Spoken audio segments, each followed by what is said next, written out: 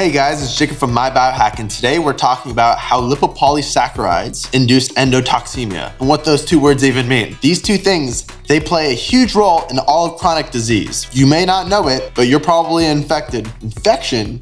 What do you mean by infection? Well, what I mean is you probably have a problem with lipopolysaccharides. Let's get a little bit more specific as to what lipopolysaccharides are. Lipopolysaccharides are these little parts of bacteria that break off and can do anything. When you have a leaky gut, which means anything that is in the gut, such as proteins, can get through the gut wall and into the bloodstream. A really quick recap of this. What do we want in our bloodstream? Sugar, we want glucose, we want energy, salts and electrolytes, certain amino acids so we can build proteins. What we don't want are little pieces of bacteria going through into our bloodstream. Now, when this happens, lipopolysaccharides, these little broken pieces of bacteria, they turn on the immune system and create an inflammatory response. This is one basis of autoimmunity. Lipopolysaccharide is so powerful at stimulating an immune response that we use it in science experiments all the time to create a pro-inflammatory response. Why would you want to give yourself lipopolysaccharide-induced endotoxemia? Endotoxemia means inside your body having a toxic effect. Having dysbiosis, a bad balance of good bacteria and bad bacteria, having a bad balance there can cause lipopolysaccharide-induced endotoxemia. Now, this isn't too far off of a strange concept where it can get in through the gut. It can also get in other places. You can inhale lipopolysaccharide, for example, through air pollution. It opens up the tight junctions in the lung, such as smoking. Alcohol can induce it through the gut. Overeating can induce this. Social isolation has also shown to do this. So has chronic stress. And we'll talk a little bit about chronic stress and how it works a little bit later. Right now, I'd like to talk about how LPS, lipopolysaccharides, affects the body. It can cause IBS, irritable bowel syndrome, IBD, inflammatory bowel disease, SIBO, small intestinal bacterial overgrowth, and dysbiosis. When LPS gets in through the intestinal wall, when LPS attacks the intestinal tracts, it promotes inflammation of the gut. The majority of the time that this happens is only when the gut is compromised. For example, with low secretory IgA levels. This can cause irritable bowel disease. One main cause of this could be a diet high in inflammatory lectins. Now, lectins are things that can break open tight junctions, turn on zonulin, and open up the gut. High LPS levels can also create high levels of biofilms. You can also see people with high LPS levels have higher levels of inflammatory Th1 and Th17 cytokines. And when chronically exposed, it can cause the vagus nerve to become weaker in tone. Like I said before, lipopolysaccharides can cause autoimmunity. This is because it activates T cells to create an inflammatory response, which thus can attack its own self. Lipopolysaccharide can also induce sickness behavior and fatigue. So if you get tired after meals, you may just have lipopolysaccharide-induced fatigue. Now, this is one major cause of sickness behavior. Sickness behavior is categorized by feeling tired all the time, wanting to lay in bed, having an immune response all the time, which we can see in people with chronic fatigue syndrome, anhedonia, and fibromyalgia. Lipopolysaccharides can also worsen allergies. They can enhance stimulation of IgE-mediated allergic responses, and they can also activate mast cells. Mast cells are critical for releasing histamine. Higher levels of LPS have also shown to increase mortality rates. LPS can also contribute to arthritis, gum inflammation, inflammation of the lungs. It's also shown to induce diabetes and insulin resistance. Plays a role in polycystic ovarian syndrome. As we can see, serum lipopolysaccharide levels are associated with insulin resistance in people with PCOS. It can worsen atherosclerosis in the vascular system. Now, this is because lipoproteins act in response to protect the vascular system. Chronic inflammation from LPS has been linked to heart disease and heart attacks. LPS can also impair kidney, adrenal, and liver function and cause non-alcoholic fatty liver disease. Just like it opens tight junctions in the gut, it can open up tight junctions of the blood-biliary barrier. Say that 3 times fast. LPS can also contribute to weight gain. It can cause inflammation of fat cells, which then secrete cytokines and adipokines to stimulate more fat growth. It plays a role in eczema, psoriasis. Lipopolysaccharides can impair sleep and lower the time in REM sleep. It can cause bone reabsorption. It may also induce anxiety and depression. We can see that lipopolysaccharides reduce the amount of brain-derived neurotrophic factor in the hippocampus and prefrontal cortex. It can also induce depression via destruction of tryptophan in the chironine pathway. In animal models, it's shown to induce anhedonia. High lipopolysaccharide levels may also contribute to autism and social disorders. The ability to connect and feel with someone may be hindered by lipopolysaccharide levels. It's also shown to reduce verbal fluency. Lipopolysaccharides can worsen vision, it can cause neuroinflammation and get into the blood-brain barrier. It reduces the activity of the inhibitory neurotransmitter GABA, which makes you feel calm, and can increase glutamate, thus causing excitotoxicity. It can induce brain fog through glucose and insulin dysregulation, neuroinflammation, and reduce cognition. Lipopolysaccharide may also inhibit the ability to create long-term memories. Lipopolysaccharides have shown to worsen multiple sclerosis. There have been recent studies showing that lipopolysaccharides may be a contributing factor to hypoxia during stroke and to worsen Alzheimer's disease, as it can significantly induce tau hyperphosphorylation and beta amyloid formation. It may be a root cause of Parkinson's disease. Lipopolysaccharides are toxic to dopamine neurons. For example, patients with Parkinson's disease have shown to have higher lipopolysaccharide levels, and in multiple animal studies, lipopolysaccharides cause dopaminergic dysfunction in Parkinson's disease. Lipopolysaccharide also plays a role in ALS. It affects HIV. It impairs reproductive function. It reduces mitochondrial and antioxidant status, and it makes pain worse. For example, lipopolysaccharide reduces the threshold that it takes to feel the sensation of pain. Now, I'm telling you all these downsides of lipopolysaccharides, and you're probably wondering, is there anything at all that's good about it? Well, possibly. There may be cancer. It can increase tumor suppressive genes, such as p53, but although it's shown to contribute to colon cancers. So that's a double-edged sword. We've seen people that are more tolerant to lipopolysaccharide may have a better immune response to bacterial infections. So what can we do to reduce this lipopolysaccharide-induced endotoxemia that's contributing to all these diseases? First, we need to reduce stress. Stress opens up the intestinal barrier and allows these things to get into our bloodstream. Also, eating a diet low in inflammatory lectins can reduce the immune response and the opening of the gut barrier. You can find out more about a low lectin diet on mybiohack.com and get the diet and recipes there. Also in diet, we can do fasting, which should obviously reduce the burden of anything in the gut. And while high-fat diets have shown to increase endotoxemia, omega-3s and polyunsaturated fats may have the opposite effect. Lastly, for diet, you may want to reduce alcohol exposure, as that can contribute to dysbiosis. Now, there's a concept called rebiosis, which is reintroducing good bacteria and stabilizing dysbiosis. To do that, we have to eat a lot of prebiotics and/or take probiotics that promote bifidobacterium strains, butyrate-producing strains, and T regulatory cells. This helps block some of the inflammatory response that lipopolysaccharide has. I like to use resistant starch and BB longum. Another concept is vagus nerve stimulation, which enhances the immune response to lipopolysaccharide tolerance. There's plenty of ways to do vagus nerve stimulation, but I use the Nirvana, which is a device you put in your ear and it stimulates your vagus nerve for you. You can find out more information on where to get a discount in the description. Lastly, the endocannabinoid system, which we've discovered through experimentation with marijuana and cannabinoids, plays a big role in immune tolerance to lipopolysaccharides. LPS stimulates endocannabinoid synthesis, which thus regulates gut permeability. For example, a high-fat diet can increase endocannabinoid levels, and we've also seen activating CB2 receptors, while inhibiting CB1 receptors may protect against lipopolysaccharide and its ability to open tight junctions in the gut. I'm gonna give you my top 5 lipopolysaccharide inhibitors, and the rest you can find on the website at mybiohack.com. Here they are: vagus nerve stimulation, vitamin D, butyrate, black cumin seed oil, and nicotine. So there you have it, how lipopolysaccharide-induced endotoxemia causes many chronic health conditions.